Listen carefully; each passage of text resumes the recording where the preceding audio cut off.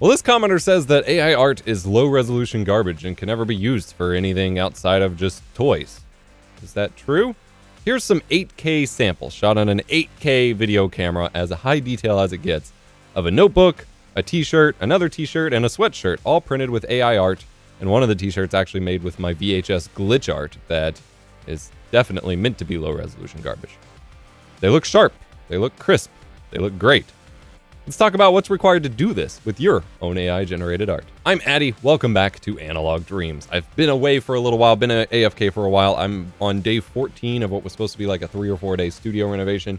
You can see some preview of it in the background here. We're almost done, but I wanted to go ahead and get some more content out to you all, and I've been wanting to talk about this specific topic for like a month now, and that is how to scale your art appropriately from Midjourney, Stable Diffusion, what have you, to use in print. So I have pulled up Threadless, which is the shop I use for my merch, their recommended print sizes for their various, print on demand articles. And so one is the apparel. So we have for t-shirts and the like, 4200 by 4800 pixels is what is recommended. You notice I'm not going to talk a whole lot about DPI here. There's the whole 72 DPI versus 300 DPI.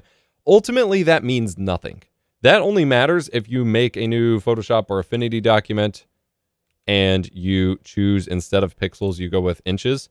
Then you need to set the resolution because that effectively controls what the pixel size is. And you're just working with inches or, centimeters, millimeters, whatever. But if you're using a pixel resolution, 7200 versus, or 72 versus 300 DPI literally changes nothing. It is just the scale at which the pixels are printed on a physical canvas. Either 72 pixels are assigned per inch or 300 are. And obviously that affects the quality. You want everything to be 300 pixels per inch compatible for printing, but you don't need to worry about that as long as you achieve the high resolution. So we need 4200 by 4800 to print on t-shirts for it to look good. Now I have a couple upscale images here from Midjourney using the different render engines and upscale images available within Midjourney. And you can see here the resolution 1664 by 2432 for, I believe, the remaster. No, that's the beta.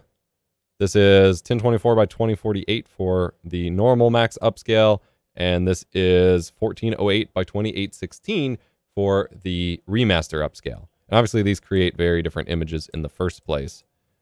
But we're going to go with this one. So this one's actually one of the smaller ones because it's the normal upscale max. This is 1024 by 2048. Clearly, we have a little ways to go to get up to the size required for printing. Now, what I'm going to tell you not to do is not to just take your image, paste it in Photoshop on the they release templates for your apparel, so you can like put the little layer on there or whatever. Put it on a high resolution thing, hit Control T and start scaling it up, because this only uses the lossy scaling algorithms and it will end up coming out very blurry. You want to do your scaling before it ends up on the actual canvas that it's on, and that's going to be both in Photoshop and using additional tools. So my workflow for this is to first upscale really high using AI upscalers, because they do a great job at recreating the detail that you're going for. Specifically, I use Topaz Labs Gigapixel. I know it's expensive software, so I'm going to show you some alternatives online, and I have a whole video coming towards ones you can use on your phone or tablet for mobile devices. But this is the UI for it. It is just an AI-based image upscaler. You drag in your image, which requires me to have actually saved it out first. One moment. You drag in your image. It gives you a preview of what it will look like scaled up versus the original size just blown up. So here we get a lot of detail, and then you have a bunch of settings. Don't get too overwhelmed by this, and in fact, by default, it should have this little lightning check where it's automatically going to detect the best settings for you. You could theoretically use that, but you can see right now, we got a lot of highlights there from what's called ringing, which are artifacts from scaling a little too high. So we're going to walk through your settings here. This is your preview. As I said, you can drag the little divider to see different areas. You can drag it around, and it will have to render. You see the status in the bottom here. It'll have to re-render as you go for new areas. But then you have your resize mode. You can scale however much you want. You get a preview of that resolution down here. I usually go 4x to 6x depending on what I'm printing on. For t-shirts, 2x is close but not good enough. So 4x would be about what you wanted for this work. We're going to do the last mile scaling in Photoshop. I will show you how to get it the rest of the way looking great. But you see we got a lot of artifacts. So it has a bunch of different AI models to upscale with based on what the content is. So there's the standard model. There's one for line art, stuff with specifically a ton of lines. You see we even get more of that weird highlight kind of ringing, haloing artifact. We got art and CG, great for art and CG. That's looking a little bit better already. We've got low resolution images for like just blurry photos. That one's actually not looking too bad. And then there's very compressed, which is going to help fight compression blocking and artifacts. Don't like that one so much. If you're having trouble keeping track of these, you have a button up here at the top so you can see different split views. So we can actually do a comparison view of all four, let it render those out, and then you can go into an individual one and change which one it is, because we have one that's duplicated here. So we've got art and CG, low resolution, very compressed, and we'll just do standard. And then you can get a preview for what the impact of this will be. So you can see standard has those artifacts on this specific image. I actually use standard a lot on other images. Art and CG is a little blurrier, but has a more natural look for the art we're going with. Low resolution is all right, has less of an impact of art and CG, but maybe that's what you want. And then very compressed isn't really doing it for me. So we're gonna go with art and CG. So that's the one we select. And then you have settings down here below this. This is for suppressing noise if you have a bunch of grain or RGB noise in your image. We're gonna turn this off, we don't.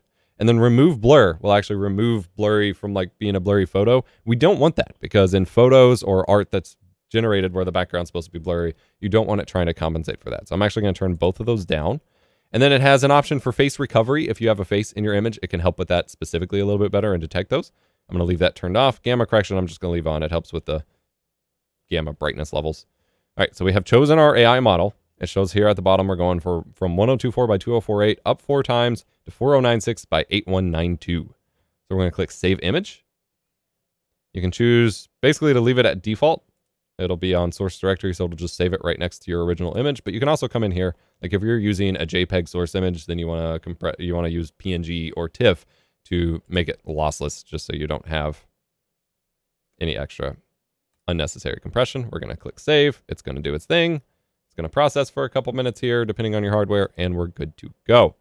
So now I'm going to close that. If you're not looking to pay for gigapixel or you want some online options, my favorites are Waifu 2X, which is optimized for anime and line art style kind of comic booky stuff.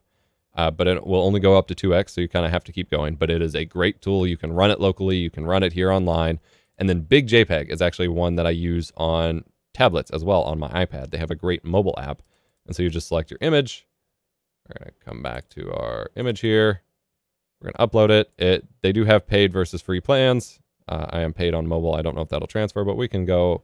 We're using artwork. We're going to go 4 times. Do we want any noise reduction? We don't, because there's no real inherent noise like a low resolution photo in an AI generated art. And we're going to click OK.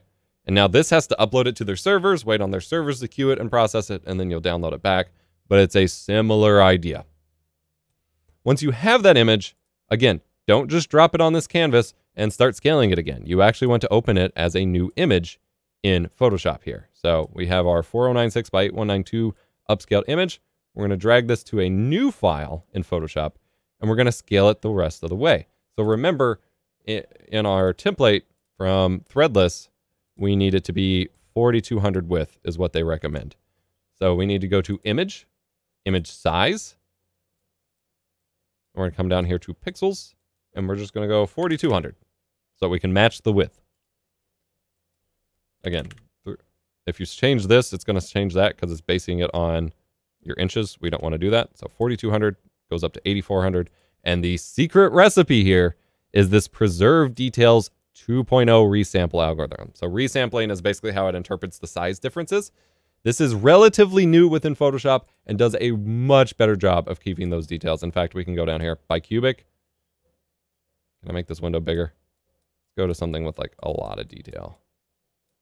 All right, if we look at bicubic, that's really smooth. If we go to bilinear, it's going to get blurrier.